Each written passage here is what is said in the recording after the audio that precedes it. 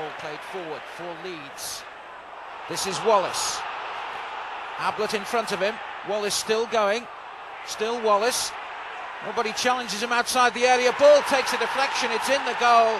Well, Neville Southall will be less than happy with that. Everybody backed off, and Wallace slammed the ball home. Can Everton get back into it? Snowden whips the ball in. Chance here. Cottee. It's there. The equaliser from Tony Cottee. Doesn't get too many with his left foot.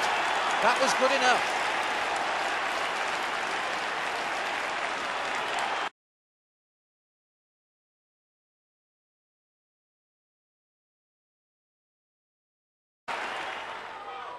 Everton on the attack.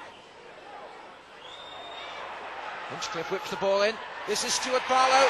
Good-headed goal by Stuart Barlow. Stuart Barlow scores for Everton to put them 1-0 up. Seegers downfield. Flicked on in typical Wimbledon fashion. This is Holdsworth. Berry on the line, and Berry scores for Wimbledon. Greg Berry scores for Wimbledon. It's 1-1.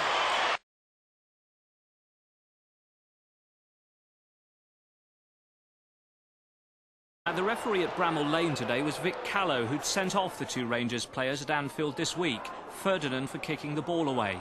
So watch what happens here when Robert Varshika is given offside. Like Ferdinand, he kicks the ball away.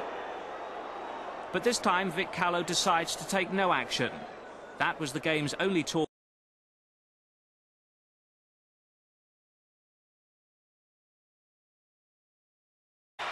Everton then against Southampton. Ball played forward down the right-hand side for Stewart to chase. Stewart does well, holds the ball up, looks for support. Played in. Up goes Beagrie. Chance for Ebrel. This is Cottee. Great save by Besson. Cottee heads the ball over the line. Tony Cottee gets it in. Dave Besson did well initially, but Tony Cottee had the simplest of chances in the end to head the ball into what was an open goal. Southall forward. Flicked on again by Beagrie. Here's Cottee. Beagrie down the left-hand side. Lovely ball in from Beagrie. Cottee's header. Good save from Dave Besant. Ball goes out of play. Dave Besant making his debut for Southampton, having an outstanding game. There's Ablett. Everton looking for a league double. They won on the opening day of the season, don't forget. Ball driven in low by Stewart. Cottee. Jackson shoots. Besant saves. Driven in again, but it's wide. Again, good play by the Southampton goalkeeper, Dave Besant. This is Horn. Stewart. Stewart looking for an alternative. Might try a shot himself. Lays it off. Lovely ball. Chance for Beagrie. Oh, Beagrie wraps the ball against the crossbar and away. Great move by Everton. Nobody knew it when the final whistle went, but that was to be Howard Kendall's last game in his second spell as Everton manager. 70 minutes after the final whistle, the word came from Goodison Park that the most successful manager in the club's history had resigned his position. The news was as startling to the players as it was to the fans. Tony Cottee, scorer of the game's only goal. Did you have any inclination at all beforehand that he was going to pack up? No, none whatsoever. I don't think any of the players did. I believe that he told Colin beforehand, but none of the players had any inclination, and it wasn't until after the match that we heard about it. Did you feel that things were going flat, that he might have been moving in that direction at all?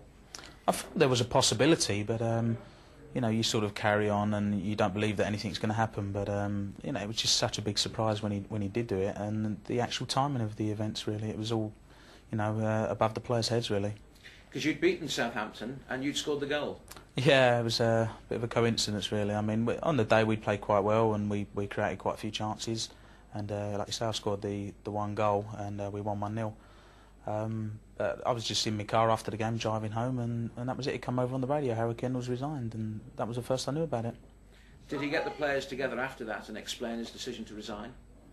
No, he didn't. No, we didn't see him, and I didn't see Howard until about 3 months after that. So, you know, we didn't actually get any explanation from Howard, but the chairman did come to the ground and he explained what had happened, and then it was obviously a case of getting on with things then. Following Howard Kendall's resignation, Jimmy Gabriel was put in caretaker control. He was well liked by the players, but they couldn't produce the form for him that would lift the club out of the doldrums.